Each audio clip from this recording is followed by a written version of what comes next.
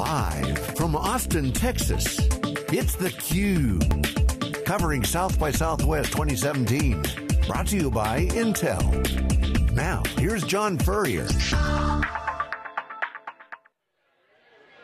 Hey, welcome back everyone. We're here live in Austin, Texas for South by Southwest CUBE coverage at the Intel AI Lounge, hashtag Intel AI. If you're watching, put it out on Twitter. I'm John Furrier, SiliconANGLE theCUBE. Our next guest, Alison, who's with Cloudera.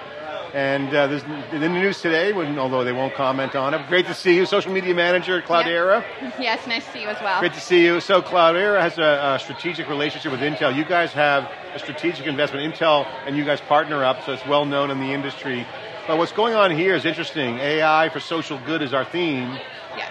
Cloudera has always been a pay-it-forward company. I've known the founders, Mike Olson and Amr Awadallah, really all about the community and paying it forward. So, Alison, talk about what you guys are working on, because you're involved in a panel, but also Cloudera Cares, and you guys have teamed up with Thorn, doing some interesting things. Yes. Take it away. Sure, thanks. Thanks for the great intro. So, I'll give you a little bit of a brief introduction to Cloudera Cares. Cloudera Cares was founded roughly about 3 years ago. It was really a employee-driven and led effort. I kind of stepped into the role, ended up being a little bit more of the leader just by the way it worked out. So we've really gone from we're just doing soup kitchens and everything else to strategic partnerships, donating software, professional service hours, things along those lines, which has been very exciting to see our nonprofit partnerships grow in that way. So, it really went from almost grassroots efforts to an organized organization now.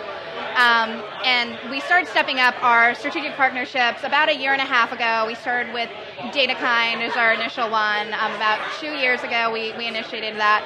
Then a year ago, in September, we finalized our donation of an enterprise data hub to Thorn, which if you're not aware of, they're all about using technology and innovation to stop child trafficking. So last year, around September or so, we announced the partnership, and we donated professional service hours, and then in October we went with them to Grace Hopper, which is obviously the largest women in tech conference in North America, and we hosted a hackathon, and we helped mentor women entering into the tech workforce and trying to come up with some really cool innovative solutions for them to track and see what's going on with the dark web. So we had quite a few interesting ideas coming out of that. Also, we had Frederico Gomez Suarez on, who was the technical advisor, a Microsoft employee, but he's volunteering at Thorn. And this is interesting because this is not just donating to the soup kitchens and whatnot. Yeah. You're starting to see a community approach to philanthropy that's coding oriented. Yeah. Hackathons turning into community, galvanizing communities, and actually taking it to the next level. Yeah, so I think one of the things we realize is tech, while it's so great, we have actually introduced a lot of new problems. So I don't know if everyone's aware, but in the 80s and 90s, child exploitation had almost completely died. They had almost resolved the issue.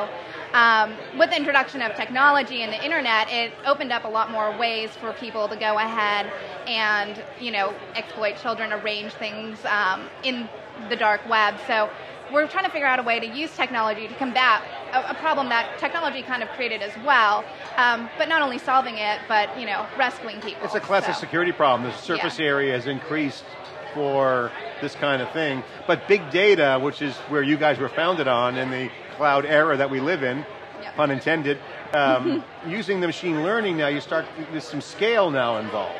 Yes, exactly, and that's what we're really hoping. So we're partnering with Intel and the National Center of Missing and Exploited Children. We're actually kicking off a virtual hackathon tomorrow, and our hope is we can figure out some different innovative ways that AI can be applied to scraping data, and finding children. A lot of times we'll see there's not a lot of clues, but for example, if there can be a tool that can upload, 3 or 4 different angles of a child's face when they go missing, maybe what happens is someone posts a picture on Instagram or Twitter that has it geotagged and this kid is in the background. That would be an amazing way of using AI and machine learning to find a child, right? Well, I'll give you guys a plug for Cloudera.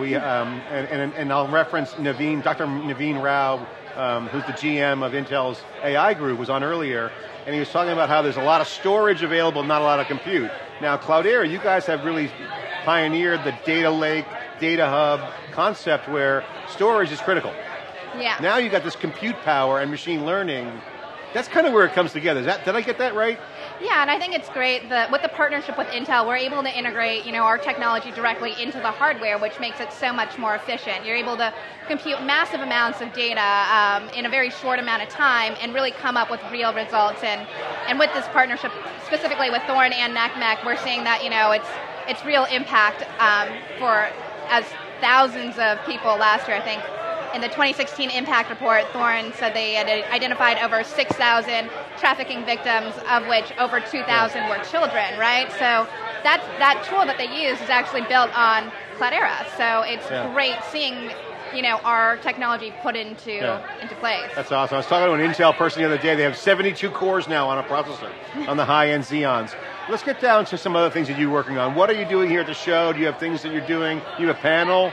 Yeah, so at the show at South by Southwest, we're kicking off a virtual hackathon tomorrow at our Austin offices for South by Southwest. Everyone's welcome to come. I just did the liquor order, so yes, everyone please come. And you just came from Austin's office, so you were just coming there. Yeah, exactly. So we've... Unlimited Red Bull, pizza, food. We'll be doing lots and lots tomorrow, but we're kicking that off. We have representatives from Thorn, NACMEC, Google, Intel, all on site to answer questions. That's kind of our kickoff of this month-long virtual hackathon. You don't need to be in Austin to participate, but that is one of the things that we are kicking off. Yeah. And then on Sunday, actually here at the Intel AI Lounge, we're doing a panel on AI for good and using artificial intelligence to solve problems, right? So, and we'll be broadcasting that live here on theCUBE, so folks, SiliconANGLE.tv will carry that. Alison, talk about the trend that you weren't here, but we were talking about how there's now a new counterculture developing in a good way around community and social change. How real is the trend that you're starting to see these hackathons evolve from what used to be recruiting sessions to just people just jamming together to meet each other? Now you're starting to see the next level of formation where people are organizing collectively to impact real issues. Is this a real trend, or where is that trend? Can you speak to that? Sure. So, from what I've seen from the hackathons, what we've been seeing before was it's very company specific. Only one company wanted to do it, and they would kind of silo themselves, right? Now we're kind of seeing this coming together of companies that are generally competitors, but they see a great social cause and they decide that they want to band together, regardless of their differences in technology, product, etc., for common good. And so, like Thorn. For Thorn, you'll see a lot of competitors. So you see Facebook and Twitter, or Google and Amazon, right? And we'll see all these different competitors come together, lend their workforce to us, and have them code for one great project.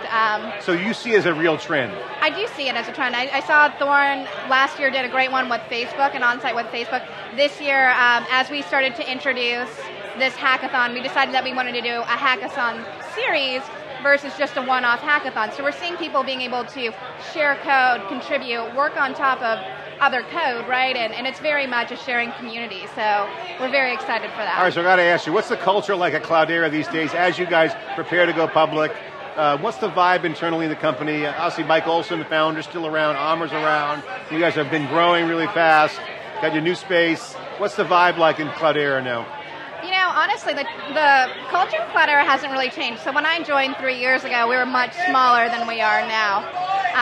But I think one thing that we're really excited about is, everyone still is so collaborative and everyone makes sure to help one another out. So I think our common goal is really more along the lines of we're one team and let's put out the best product we can. Awesome.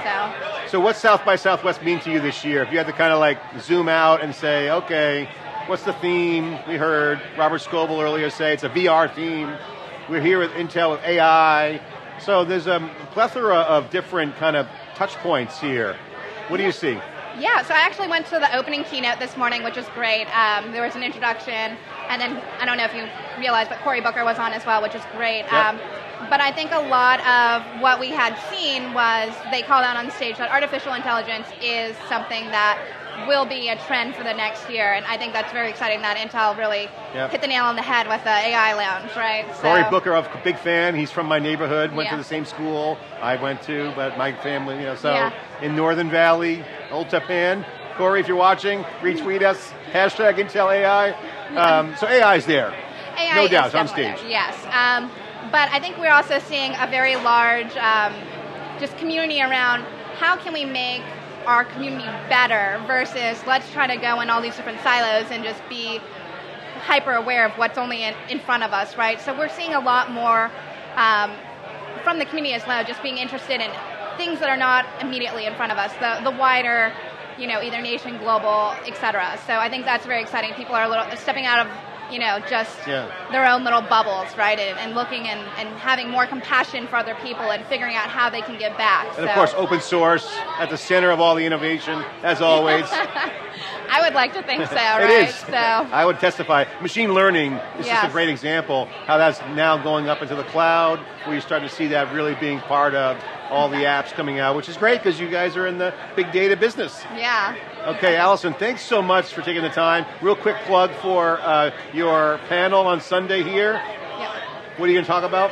So we're going to be talking a lot about AI for good. We're really going to be talking about the NCMEC, Thorn, Google, Intel, Cloudera partnership, how we've been able to do that. And a lot of what we're going to also concentrate on is how the everyday tech worker can really get involved and give back and contribute. I think there's generally a misconception of if there's not a program at my company, how do I give back? And I think Cloudera is a shining example of how a few employees can really enact a lot of change. We went from grassroots, just a few employees, to a global program pretty quickly. So, and that's organically growing, which is the formula for success, versus some sort of structured company program. Exactly. So I mean, we've definitely gone from soup kitchen to strategic partnerships and being able to donate our own time, our engineers' times, and obviously our software. So thanks for taking the time to come on our CUBE. Getting crowded in here. It's rocking. The house is rocking here at the Intel AI Lounge. If you're watching, check out the hashtag Intel AI or South by Southwest. I'm John Furrier. We'll be back with more after this short break.